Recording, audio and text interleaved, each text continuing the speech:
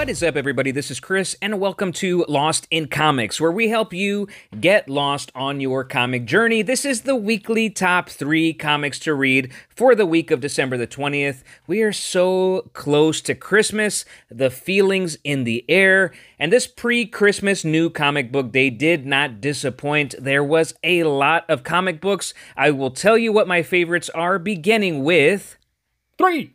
The Incredible Hulk from Marvel Comics, Philip Kennedy Johnson on writing, Nick Klein on sweet, beautiful art, Matt Wilson on colors, and VC's Corey Petit on letters. This comic just continues to be a gem. In a sea of Marvel comic garbage, the Hulk comic just continues to reach its arm out and tell us that it is the best Marvel comic at the moment. Look, this comic has gone back to its horror roots, and that is on full display in issue number 7. An undead Ghost Rider, who is the protector of a small village that the Hulk has stumbled on, challenges the Hulk because he thinks the Hulk has brought trouble to his village. Meanwhile, the real threat lurks in the shadows, ready to attack. A wonderful Hulk Ghost Rider fight ensues, but then it turns into a team-up, and although they are victorious in the battle, something happens to the Hulk that appears the battle is definitely not won.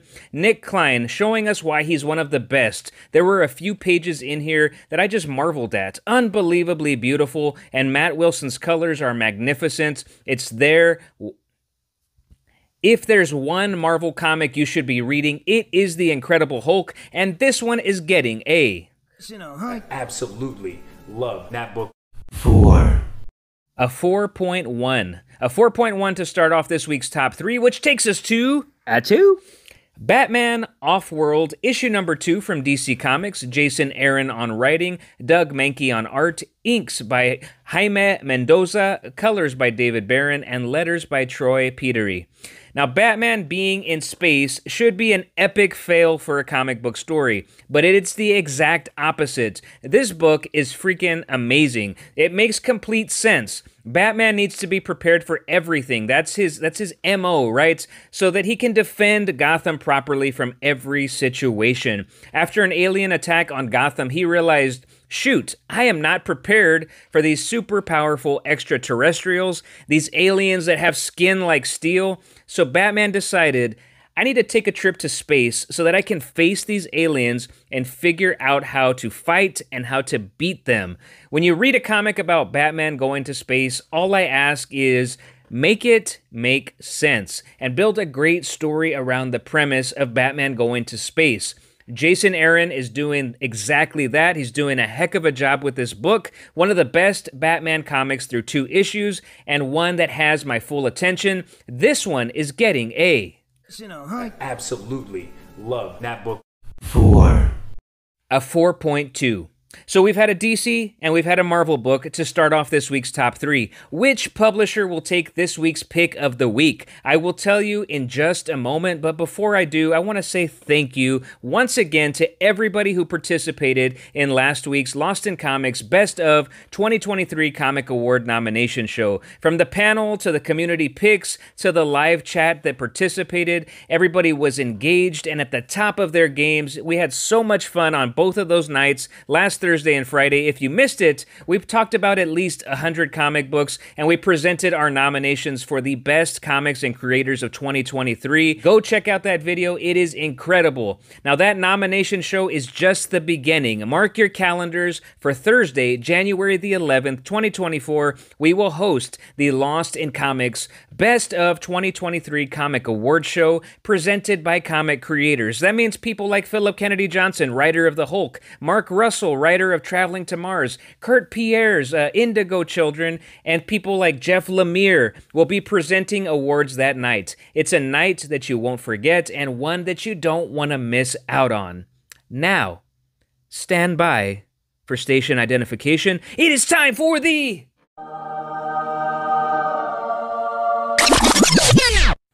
It's the pick of the week, the pick of the week, pick of the week.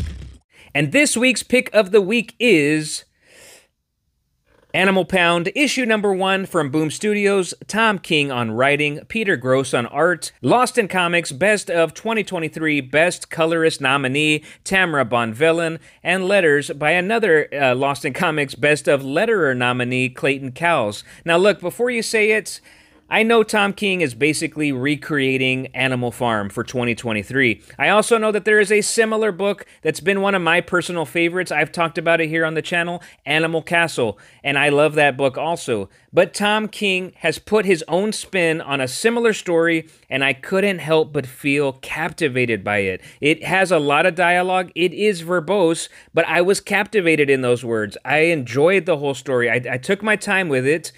And I got through the whole thing, and when I closed the book, I said, holy crap, this is a fantastic comic book, and there's a lot to be said in this comic that needs to be said. Look, I'm such a fan when a story is centered around animals that we love, but a real human story is underneath the surface. You know, for some reason, seeing that story play out with cute, furry animals is so much more satisfying and palatable, but also the human in us feels instant compassion for animals, which we don't always feel for our fellow human, which obviously we should, and that's kind of part of this story. You know, these cats and dogs are caged up in an animal pound. They spend day after day in their little cages, either awaiting an adoption that will more than likely never happen, or for them to be put to sleep, to be put to death. And they don't really second guess any of that until Lucky, the dog, gives this empowering speech to one of the cats and basically tells her, hey, we're idiots for just allowing man to determine our entire lives. Look, we're idiots for allowing ourselves to be trapped in these cages.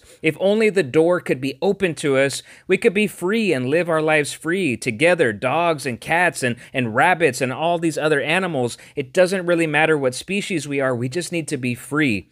Again, if only humans could get that message and unite together as one. It doesn't matter what we look like, right? It's a powerful message in this book, and it's the reason I am so fond of books like this. Look, I know Tom King gets a lot of heat for being pretentious and drinking his own Kool-Aid. I kind of get that. But forget the name Tom King is attached to this book. Read issue number 1 and tell me this book doesn't make you feel something. That is my 2 cents. I really love this first issue, and I am ready for issue number 2. And this week's pick of the week is getting a...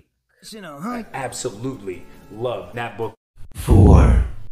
A 4.4. Now let's go to the runner-up section, beginning with Rare Flavors, issue number 3 from Boom Studios. We've got Ram V on writing, Felipe Andrade on art, with color assist from Ines Amaro, and letters by Anworld Design.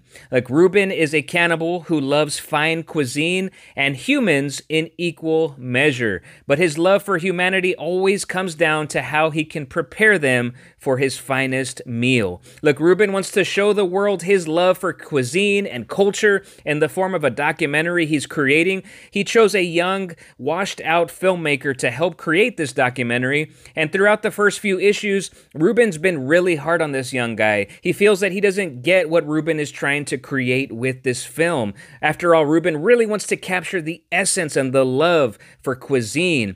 Well, all that might change after the young guy figures out who Ruben really is by the end of this issue. This book puts you in the mood to cook. I want to step into the kitchen and follow the recipes in this comic to prepare a fine meal for my family, minus the human parts. Next up, Wonder Woman issue number 4. DC Comics, Tom King again on writing, Daniel Sempere on art, Tomei Morey on colors, and Clayton Cowles on letters. Now, while the USA is turning on Wonder Woman, and the President of the United States basically declares war on her and all Amazons, she spends this issue making a young, sick boy's dreams come true by spending an entire day doing whatever the heck he wants to do. Why do I love this issue? Issue number 4 really embodies and encapsulates who Wonder Woman is at her core. She's fierce and mighty. She's a warrior, but she's also full of love and compassion for humanity. She is a freaking hero. I can't think of a single issue of Wonder Woman that I have felt as connected to her and also felt so much appreciation for who she is as I did in issue number 4. Fantastic, highly recommend. Wonder Woman has been really, really good. Now, a couple of shout outs to get to. Canary, issue number 2, Dark Horse Comics, Scott Snyder on writing and Dan Ponesian on art.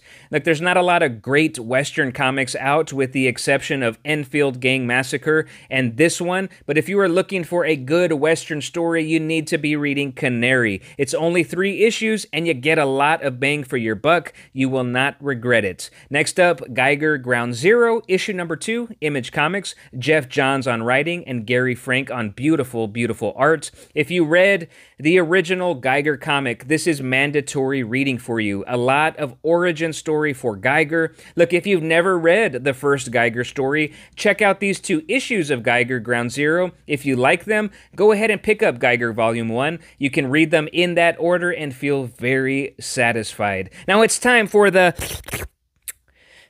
palate cleanser pick of the week. Look, when you have a stacked week of comic books, you need something that is going to break up your comic reading, something that doesn't take itself too serious, and this book did just that, and it is Batman, Santa Claus, Silent Night, issue number 3, DC Comics, Jeff Parker on writing, art by Michelle Bandini and Trevor Hairsine, colors by Alex Sinclair, and letters by Pat Brosso.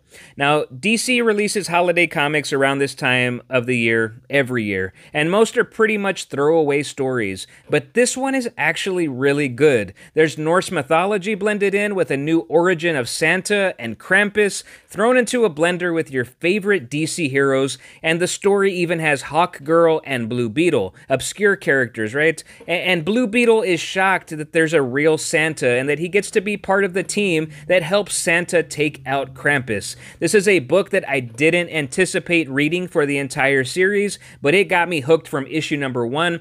Perfect timing with the December releases. A book you may want to check out if you are looking for a good time for Christmas. What did you read this week? When you take an objective look at Animal Pound, what did you think of it? I'm curious to know. Next week is Christmas for those who celebrate. I hope you have an amazing holiday. Share time with your loved ones. Hopefully you get some nerdy presents. What did you ask Santa for this year? Let me know in the comments below. I thank you for watching. And as always, stay lost in comics, my friends. I will see you soon.